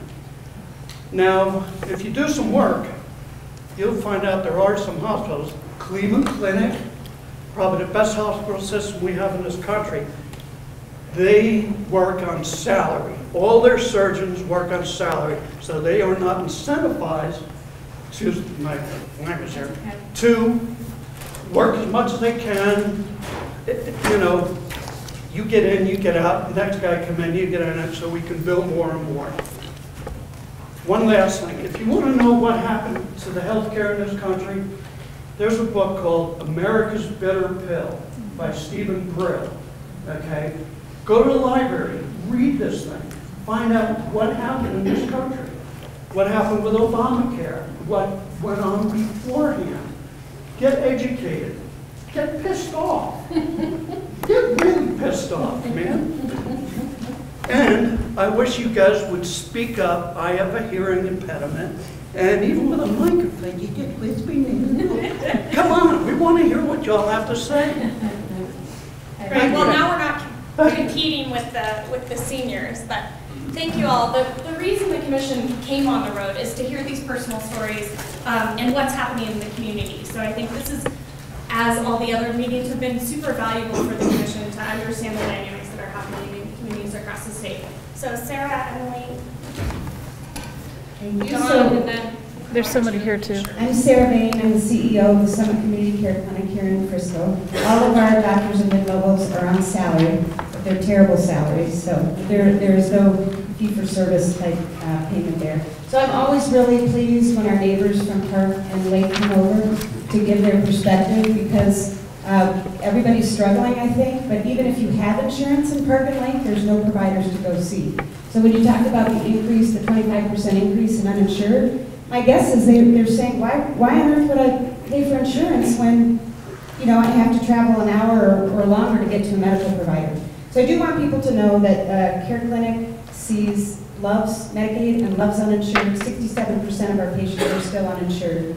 And we love our uninsured as our neighbors and our friends and as the people that we are meant to serve, but we also are struggling mightily to continue providing services because of the lack of reimbursement. But we're going to survive. So I also wanted to say that I think there's a lot of mixed feelings about the Affordable Care Act, and there's certainly things that we have seen things go very awry. I will say that I have seen the Medicaid expansion be life-saving for many, many people in this community, and many of them are trying to get to Medicare. So they're older adults, their kids have gone on, or they never had kids. Maybe they're struggling with chronic illness, and they can't work full-time. And those are many of our Medicaid patients. So the fact that we do have Medicaid expansion, I think, is one thing that went really, really right. And in terms of financially, at least we're getting, if people don't like the Medicaid reimbursement rate, those of us who see uninsured folks, at least we're getting reimbursement. And FQHCs get better reimbursement because we see the uninsured. But you know, if those people went to a hospital and they're uninsured and now they have Medicaid, it is a benefit to all the providers who are willing or required to see uninsured folks. And then I guess I would just say that, you know, Summit Community Care Clinic has been here for 23 years. We provide medical, dental, and mental health to people in our community, and we, you know, we're a locally grown, well, we are a corporation, but we truly are a nonprofit. If you want to look at our 990, you'll be able to see there is no margin, and you can also see our most highly paid employees, which are, you know, I can't even look at those numbers. So anyway, I just wanted to share that. I think most FQHCs in the state have the problem of what do we do with all this extra Medicaid money now, and we still are struggling with 67% uninsured. That number's increased by 12% over the last year. So we ended our fiscal year in 2015 at 58% uninsured, and now we're back up to 67% uninsured. So. Wait, can you? can you talk about, can you talk about specialty access? What do you want to know? There is none. Okay. I would say for Medicaid in particular, dental is a huge issue, so we take dental, but we've got patients that come from as far as Buena Vista and Salida. We have a 3-month waiting list now. We're actually expanding our dental clinic on the 3rd floor of the medical office building. And we did just put 2 days a week, I think we are in Leadville, in a little office seeing uninsured and Medicaid only. And we also have a school-based health center in Leadville now that families can use, not just children, but families. That's not helpful this summer. So we have some specialists that volunteer in our clinic, and they'll see patients and make assessments, and they'll say, well, they need surgery. And then I say, okay, well, they can't afford surgery. So we do a lot of navigation, trying to get university or Caritas or other places to do surgery on our most critical patients. But even with Medicaid, there's providers who used to take Medicaid up here who don't anymore. Or there's waiting lists for, yes, we take Medicaid, but you have to wait 6 months to get in to see somebody. So the specialty piece is missing. Yeah. Okay. Thank you. Emily, Dawn, Pete Short, Sarah. I'm Emily Tracy. I'm a candidate for the state senate, live here in Summit County, and thank you for being here and listening to these stories. It really is beyond eye-opening to hear not only the individual stories such as Mary told about cost, and I have my own story about cost being in observation at the facility here several years ago for less than 24 hours and getting a $19,000 bill for observation. So we have many, I mean, if you want to raise your hands, how many personal stories are there? Probably more than can be heard today. But in addition to that, I think what we're really hearing is there are such huge problems with all parts of this system, or most parts, that we can't just keep tinkering with little pieces of it and make it better. We have huge cost issues that have been brought up over and over. What is a profit margin for a nonprofit? What is that supposed to be? We have delivery issues where we don't truly have competition in rural Colorado that might solve delivery issues or might not. We just don't have that. We have middleman issues, the insurance companies that are still a source of a lot of the pain and hard work, whether you're the individual getting health care or you're the insurance agent trying to help someone get health care or you're the provider trying to get paid. Huge issues with that. And then we have to think, how do we solve this? And I think we have to look at this system as our healthcare corvair. That's the way I'm starting to look at it. And we don't still drive corvairs. I mean, some of us are old enough to know what a corvair is. I excuse, those of you who don't know, but many of us do know.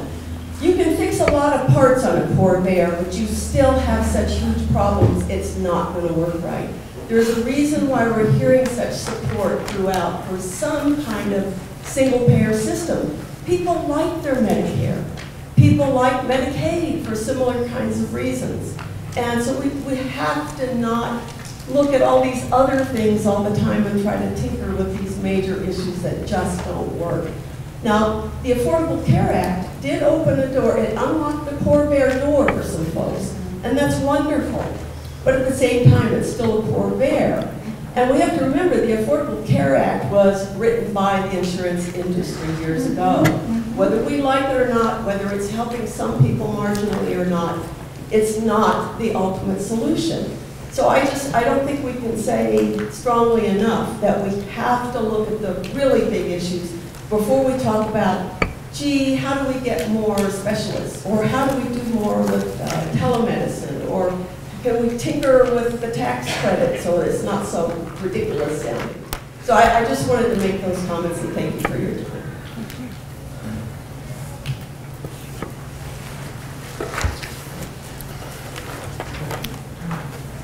I'm Don Parsons, and I have some governance responsibility for the hospital as well as care clinic. And I'd like to build on Sarah's comments. Elizabeth, you were a member of the leader, chair, the co-chair of the 208 Commission. Committee chair. Yeah, so you go back a long way. And Marcy, certainly, Marcy and I were on the Board of Health 25 years ago together, when Jeff and I worked together in various capacities. We've been struggling for a long time. We're not making much progress. 2-8 Commission heard from their economic analyst. How many years ago was that? That the only option of the 4 that were looked at was a single payer option, which perhaps was politically unfeasible.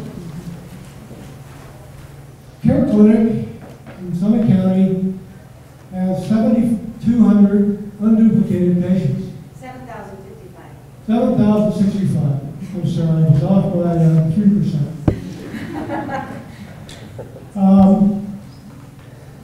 This is in a county of less than 30,000 people.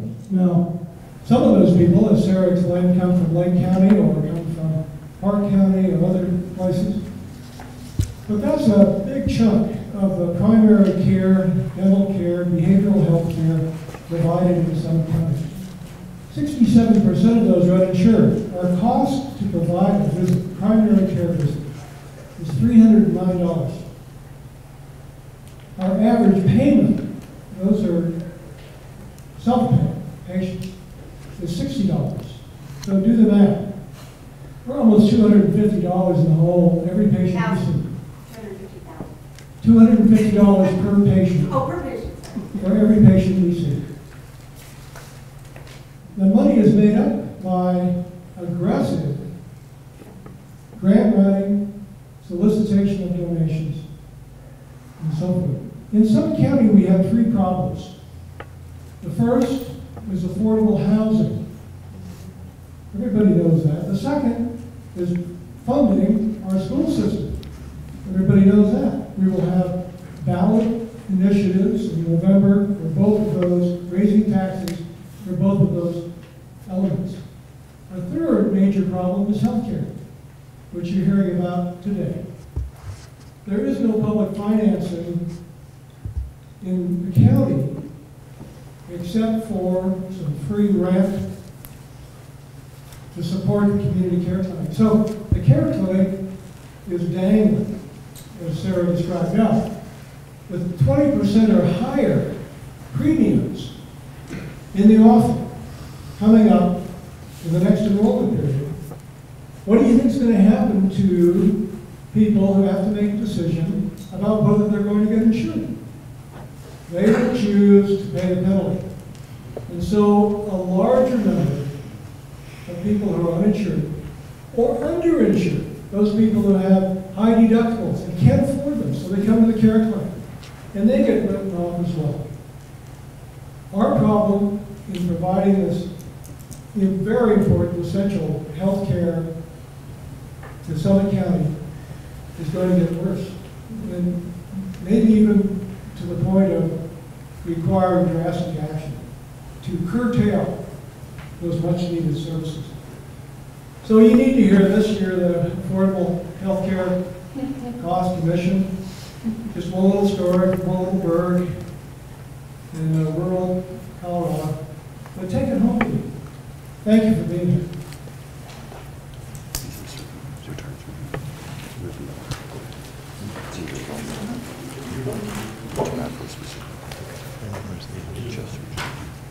Hi, my name is Betty Sarber, and I am a mom, a proud mom of a child with mental illness. And so I just want to talk about some of the disparities between physical health and mental health care in the rural communities that I've seen over the years that I've been trying to navigate care for my son.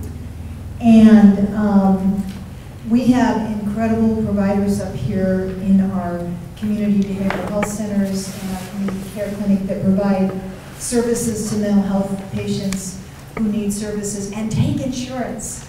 They actually take insurance. But when you try to access any kind of mental health care in our community outside of those 2 entities, nobody takes insurance. So even with Affordable Care Act, and you're paying this huge premium, if your issue happens to be in the mental health realm, you can't use your insurance if you try to access care unless you go to the care clinic or the community behavioral health center. And as good as those places are, we all know that there's a huge stigma around people accessing care for mental health services. So some prefer to go to a quiet little office building with a private little therapist, hoping they don't see their neighbors and their friends there, because they're still embarrassed to admit that they have a reason to seek care, which is sad in itself. But it is the reality of trying to get people accessible, affordable health care. So it's really more of an observation. I don't know where it fits in the analysis, but that's my thoughts. Thank you. I too have a daughter with mental health illness, so I experienced that. And even in the Front Range, there's problems with mental health parity and availability of resources, and it's certainly on the agenda. Hello, my name is Sarah Tillman. I am currently the Dental Services Director for a public health dental clinic in northern Larimer County. I'm interloping up here. It's a state work best. And I actually, please don't throw any fruit at me, but I actually was a worker bee at Medicaid during expansion. I'm one of the people, and many of my friends are the people who get paid less than public school teachers to put these benefits together and try to get them up and running with very little money, support, or understanding from the executive branch up through the governor's office. And I left after a while to go run a public health clinic that uses the benefit I had just created so I could live with my own work product. We're not perfect. And now that I'm on the provider side of it, representing 9 providers, we're not perfect. But, and I could go into any one of those bullet points for 8 hours, and we won't. 2 really big takeaways I have personally. Creating a benefit and fixing the coverage conundrum doesn't equal access, so I just want to play off of some of those other people that have mentioned that. And one really big takeaway that doesn't even affect my clinic personally, because we only see uninsured or those on Medicaid. If you have commercial coverage, we can't see you. But Medicaid as secondary needs to be addressed. Providers do not believe that they can collect from the primary when someone carries Medicaid as secondary. And last I checked, the AG's been asked to make a ruling on this or run some legislation to fix this conundrum. So I see a lot of tilted heads. You don't hear about it much until you're trying to get someone who has Medicaid as secondary some access, and it's hands off. The data is not there because it's not going to show up in Medicaid's claim system. So you can be Medicaid enrolled, taking other Medicaid clients, and these folks, there's not going to be data that shows they're falling in the cracks. So I do worry about it. It's not dental specific. All providers have this concern across the spectrum. And I feel like after last legislative session, where I pretty much, my understanding was anything with a fiscal note 50,000 or more was dead on arrival, I'm guessing something like this would have had no fiscal impact and yet increased our access to care. So it's just hopefully maybe something that's out there. Could you just explain what Medicaid secondary is? Yeah, so they do have some other kind of primary coverage, whether it's medical, dental, what have you. And if you have Anthem, you can still land with Medicaid as secondary, especially through the Affordable Care Act. But also we see it with a lot of children who, through divorce settlements, in the second parent, like, so there's Medicaid in there. To me, it's a regulatory issue that could be fixed. So that's one that, like I said, it's not about my clinic now. It's more from being a Medicaid worker bee, and I couldn't get my own bosses to listen to me. So you're here. Thank you. The other big thing for me really is workforce development and understanding the stressors that the providers are under. The providers who are going to see, you know, the average person on the average salary, not someone who has the Cadillac plan.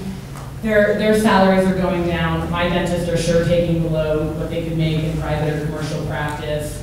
And their student loans are ridiculously high.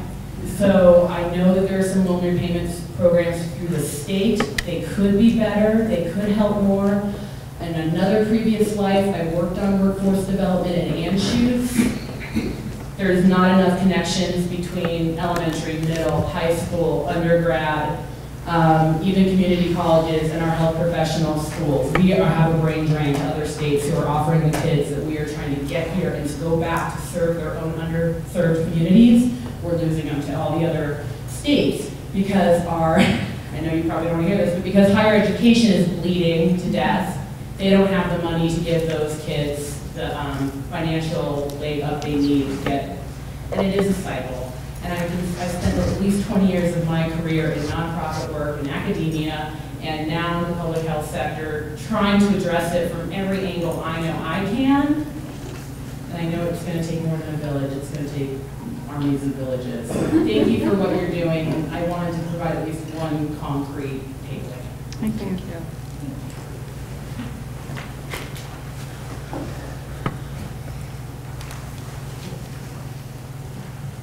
Thank you. My name is Bob Shutt, and I'm a physician surgeon. Actually, I'm an orthopedic surgeon, and for 10 years I was actually chair of the orthopedic surgery department at Texas Tech, where I was a subspecialist doing pediatric orthopedics, club feet, dislocated hip, CP, and scoliosis. And anyway, I'm also the candidate for House District 61. I'm running against Millie Hamner. And I just thought I'd mention that for any other reason. And House District 61 encompasses Summit County and 4 other counties, and I happen to live in Gunnison County, and I'm on the staff at a small rural critical care access hospital in Gunnison County. Let me tell you, the hospital administrator stays up at nights worried about his job, his budget, and barely makes evening things. It's not Vail, whoever it is, Vail Data. And it's a problem, and a lot of the charges that occur in the hospital are associated with trying to keep it afloat and where you cut costs and what you do. Anyway, I care about people. I care that everyone has access to health care, regardless of what their socioeconomic status is. That's a tough problem in this country, and in Colorado too. And the expansion of Medicaid did help solve some of those issues quite a bit. However, it created some other issues. In fact, the budget this last year in the legislature was, I think, $350 million over what was allocated for health care. So the way the budget works in the state and the budget committee is they have to make it balanced.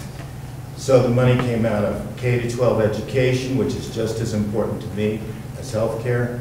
It came out of transportation, which in this district, your access to your economy has got to be transportation from the Front Range. So some of that took cuts too. So there's things that trade off. From my perspective as a provider, 6 years ago, 1 out of 10 people had Medicaid, and we could afford to take care of all comers without a problem. And when that was the case, you know, you took care of everybody, but every time you take care of a Medicaid patient in a private office, you lose money. It doesn't cover your overhead. The data out of the state last year is 1 out of every 4 people in Gunnison County, and I'm sure it's maybe worse in Lake and Summit, both in the same district. The 5 counties that I'm involved in include Lake, Gunnison, here, Pitkin, and Delta. 1 out of 4 patients, people in your county is on Medicaid. With those kinds of numbers, we had 2 quality providers who have been in the community over 12 to 15 years leave Gunnison County last year because they could not make a living. And as far as specialty care goes, you know, we refer to Grand Junction, we refer elsewhere, but we do not have a pediatrician in the county at all, and we are needing a pediatrician badly. We do not have an internal medicine doctor in the county at all. We have a group of family practice doctors, and one of those was the ones that left last year. So all of these make access to specialty care in these rural areas very difficult. This District 61 is so different than the Front Range because they don't face the same problems. They can go to the medical school or somewhere, but we don't have those areas. So I don't want to say too much because it's been a long meeting, but I'm happy to hang around and talk to you about questions from a provider point of view, running an office. I am concerned that recruitment to these rural areas of quality physicians is going to be hard, really hard. So.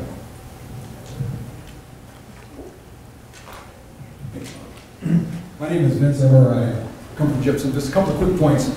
I want you to think big as you're going about this. You know, average healthcare. You're familiar with these numbers, I'm sure, but average healthcare costs in the country are $25,000 per family per year. You know that Western Europe's doing about half that, rich countries with no measurable differences, and Singapore's doing about 25% of the cost, 4% of GDP, compared to 17.5 here, with a pretty interesting system. We got $100 trillion in unfunded liabilities. Most of that's healthcare related.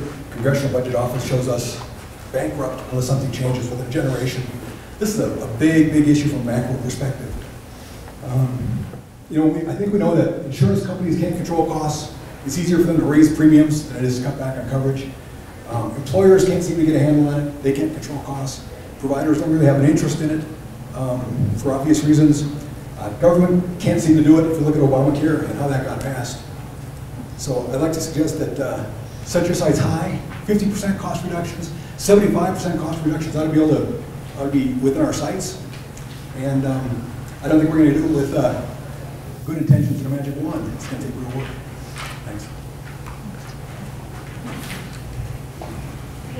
Thanks. I think I can do without the mic. Can you hear me? So I'm, well, okay. Someone hit you. I'm Tom Grangle. I'm with Mine Springs Health, Community Mental Health Center. And I actually live in Steamboat Springs. You guys are having a meeting in this area, but we represent this in the 10 county, this whole 10 county area. Northwest corner is where Mine Springs Health is, Community Mental Health.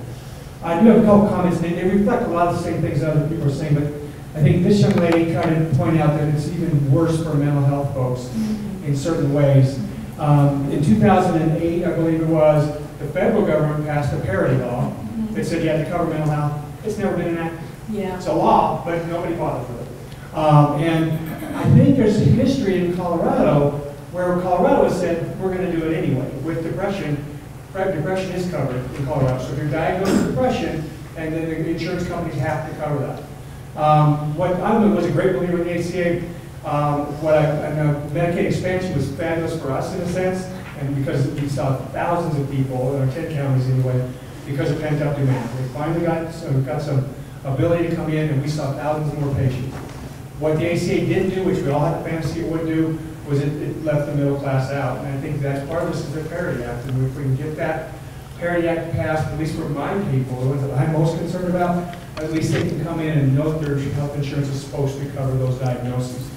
The biggest problem we have is that high deductible right now.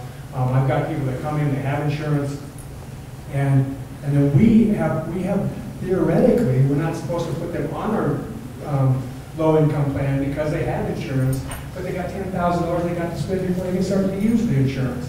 So, and once you spend $10,000 on life and mental health for me, I'm hoping you're cured.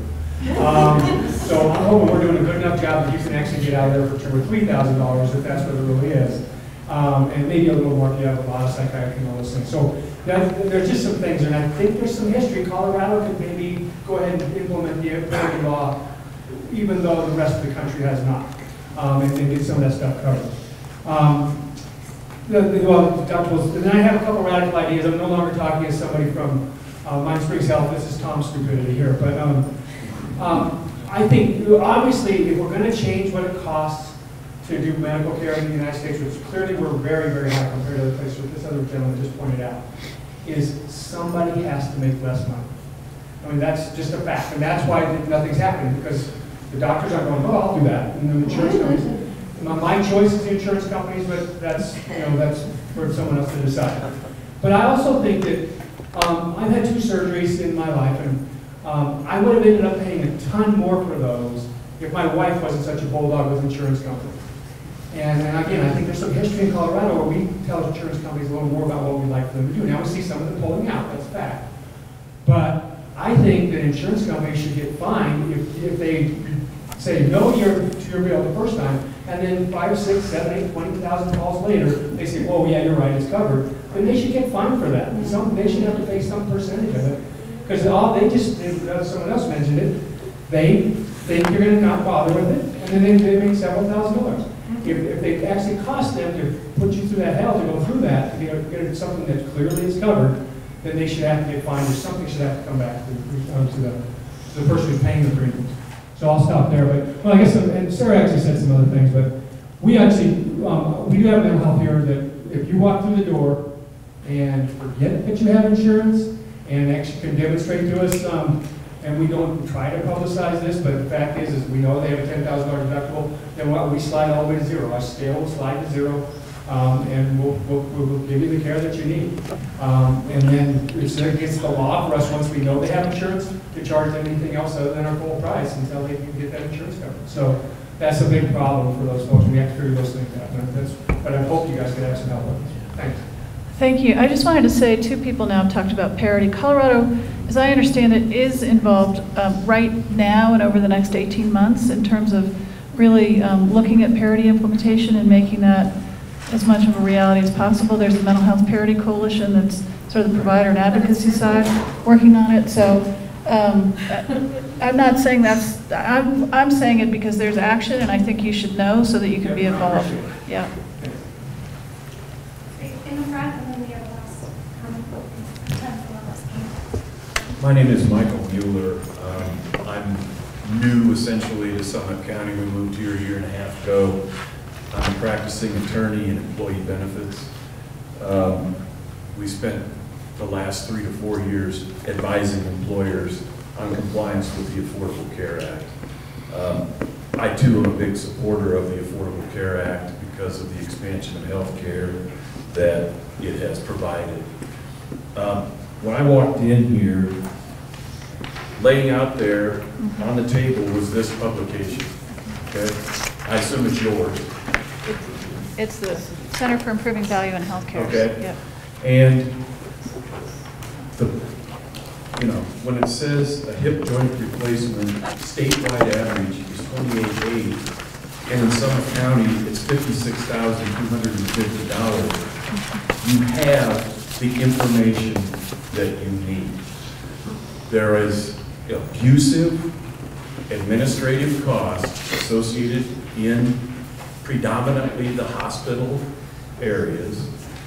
The Stephen Brill book that you talked about, he wrote an article in the New York, in Time magazine that laid it all out. The hospitals have artificial reimbursement manuals that they base their charges on that bear no relationship to cost. It is what the market will bear, and the market is rigged, okay? If you had subpoena power, I hope you had subpoena power, I wish you had subpoena power, because you could subpoena the people that are responsible for the $56,250 charge and ask them to detail why it's $56,000 in Summit County and $28,800 in statewide. And I wish the administrators of St. Anthony's were here to explain it. I had a colonoscopy here, and and received excellent care, but I got a bill for $2,200 for the anesthesia. I had one person talk to me before I went into the room, and I had another person administer the anesthesia, and each of them billed $1,100. Fortunately, my insurance company, through a negotiated rate, paid them $150 each, okay? So where's that coming from, okay? The problem is uncontrolled costs, and I agree with a single payer system, that could be reined in, because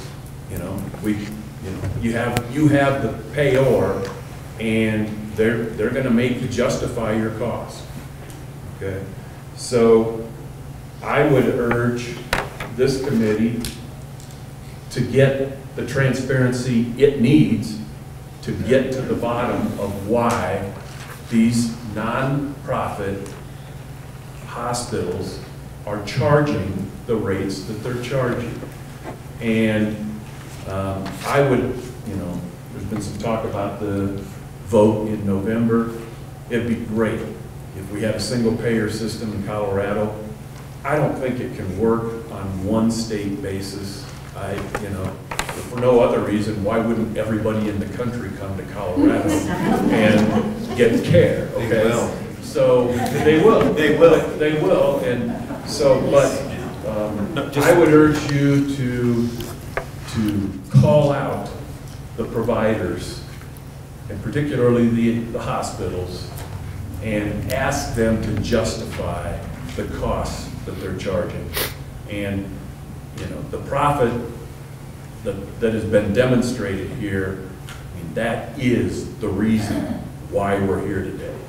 You have to take the profit out of the healthcare system. Thank you. Quick comment, Thomas, and we'll turn it back over to the commission for closing comments.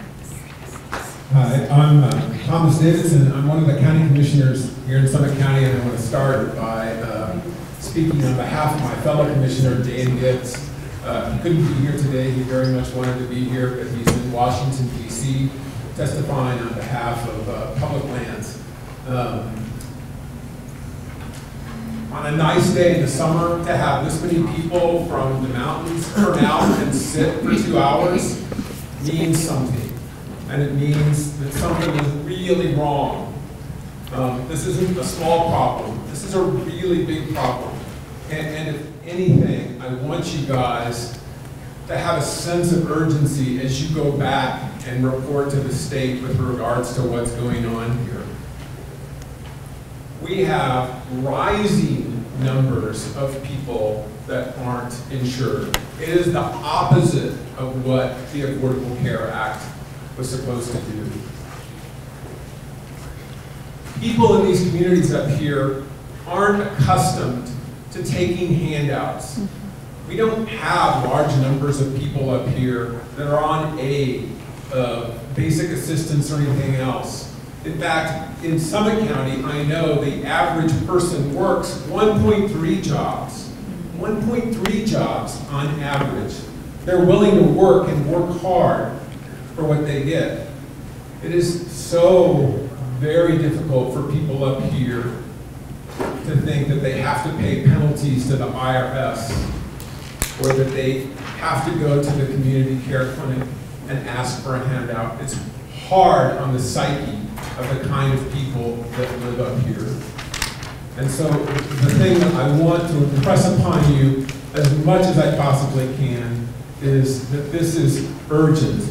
I want you to express to the state the urgency of what needs to change up here. It is not something that we want to take the next 2 to 3 to 4 years to try to tinker with. It is something that needs to change and change now. If you think about how many people up here live right on the edge, and the fact that there is another 20% increase coming in health insurance costs, we're going to have a huge number of people in this mountain area showing up at our FQHC. And we as Summit County government are doing the same thing that Lake County government is doing. We're pumping a lot more money into our clinic. And I'm anticipating that we're going to have to do it again next year. I serve as a trustee of the Summit Foundation, which is the community foundation for Summit County. We are pumping, as a Summit Foundation, a lot more money into the community care clinic, trying to keep them afloat. And it's concerning to us as we look at their budget. And boy, if you want to find a successful nonprofit, yes, the care clinic is doing a very good job of being a nonprofit. And so, please, please, please, as you go back, I realize that there are significant, very well paid, very well funded interests when it comes to health care. I realize they have very powerful lobbyists, and I realize that right now, whether you're a hospital, whether you're an insurance company, you're probably liking the way that this system was set up in Colorado. But it's my opinion that it was not set up, that the ACA was not set up in Colorado to be fair at all to people that live up here in the mountain communities. And And we're not a group of people. We're not a community in this state that look for lots of handouts. That's not who we are. We work hard. We work a lot of hours.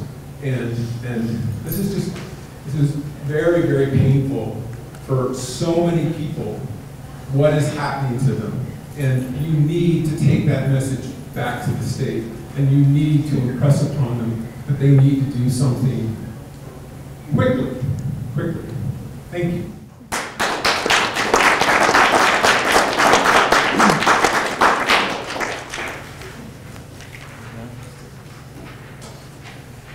Great, so I'll let the commissioners make some closing comments, but what we really want to emphasize today is that we haven't done our job if this conversation stops today. So the commissioners are available, contact information is on the website. Their meetings are accessible via Ready Talk. All the information can be found on this website. This presentation, along with all the other data and presentations that the commissioners have seen at their previous meetings, is all available on the website. And so we hope this conversation will continue. You can sign up for informational alerts from the commission on the website, as well as submit comments. So please access this, use it. The commission thanks you for your time, and I'll let them. What's Ready Talk? Ready Talk is a way to access online and through the phone the meetings that are. So you have to have that kind of phone. No, you just have to have access to the internet. I just wanted to take a minute to thank all of you for coming out today and to emphasize, as Johanna just said, we would encourage your engagement and involvement in our meetings. You can access our agendas, all of the previous information, the input that we're seeing. We have our recommendations that are building and going up on the website now. By accessing through Ready Talk, you'll be able to see in real time what it is that we're looking at and what we're talking about. You'll have audio. You'll be able to hear through our microphones so that you'll be able to hear the information that's going on. We really try to maximize public input in this way. So that is a service that we really would encourage you to take part in and get involved in, because you'll help keep us on track if we're going in the right direction or not. I just, on a personal level, want to take a moment to thank all of you for coming out here. I do not represent a special interest in the healthcare delivery system. I feel very strongly about what is happening, like all of you. My kids are going to inherit this system. It is time that we get it right, and really do appreciate all of the time that you've taken to come and talk with us today. So I don't know if anybody else would like to add anything. I certainly would encourage you to do so if you would like. But, Thank you, and I have to use this, so I hope you can hear me. My name is Marcy Morrison, as you can see, and there was a gentleman there that recognized me as the former insurance commissioner 2 times back. But I would like to share with you, I truly took to heart what I heard, because I have heard it for a number of years as insurance commissioner and as a legislator, and I cannot thank you enough for showing up today, because it's only people like you who make your message available to us and to legislators and county commissioners and others who are in elected positions or who are ambitious to get there for some reason or other. I don't know why, but I spent 8 years there, so I can say that. But seriously speaking, I want to make a couple of comments. One, the insurance division, which is a regulatory agency, one of the regulatory agencies within the department of DORA, we do take phone calls. At least when I was there, and I'm sure the system has not changed, there are people who are technically very competent to take someone who, for instance, gets a $20,000 bill, doesn't understand it, wants to find out more about it from their insurance company, and they will actually take your complaint. Usually nowadays it's easier to email them, but they also take it by phone. And they will go back and track that question for you, and we did it all the time. So the state really does play a part, and they play a part, the department plays a part, only if they hear from you, and then they send that up. You know, I used to get those reports as to how many people were calling about issues concerning Aetna, or concerning Kaiser, or concerning Anthem, and we did find them. We found, in many cases, we did find that they were inappropriately doing something, and they were fined a healthy amount. Maybe not as much as you would like to see, but healthy amount. But my point is this: I think the citizens of Colorado, in my own opinion, as a private citizen now, as a private citizen, you all are going to make the difference. Whether anything does happen in Colorado, we as a commission can do the best work we can, and this is a fabulous group to be on. And we've got dozens and dozens of studies, and we have fine people researching for us. But frankly, it is every one of you who get to your elected officials and make your concerns known to the insurance companies and the hospitals and your own physicians. And they, in many cases, don't know where to go either. My own doctor asked me, I remember when I was the insurance commissioner, well, who do I complain to? I have all this paperwork and it's driving me crazy. So I said, have you talked to your insurance company about what you're having to do? Oh, I hadn't thought of it. Well, she said, I didn't think I could do that. That's what she said. Many people many of the citizens are so frustrated at this point, they don't know where to turn to and how to do it. It's really pretty simple. You've got a computer, you know your legislators, you know your people who are elected, especially in the rural communities. You do. I live in a small community. I can pick up my phone and talk to my mayor. They cannot give you the answer, but they should be able to start sending messages up the chain of command. And I would suggest you all do that. Start sending messages up the chain of command and let yourself be heard. My only other second point, having been in a couple of public roles now, is the answers.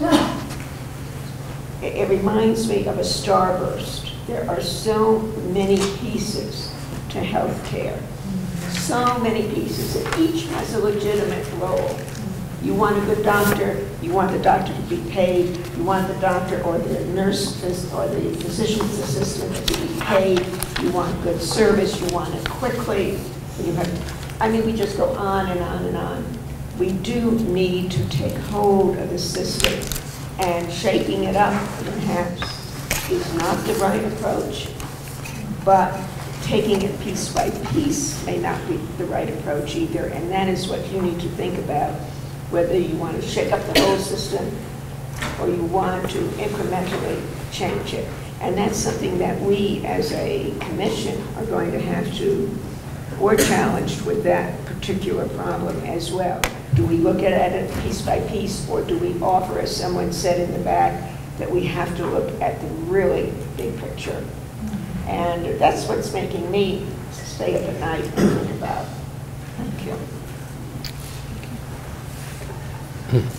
Well, I too, I want to thank everybody. And, I'm here as a provider. So there's different perspectives. I like to call it, there's many P's. I'm a provider, but I'm also a patient. I'm also a parent. There's also payers involved. There's politicians involved. So we have to look at this from all those different views. And we all share that, because you're all probably some of those as well.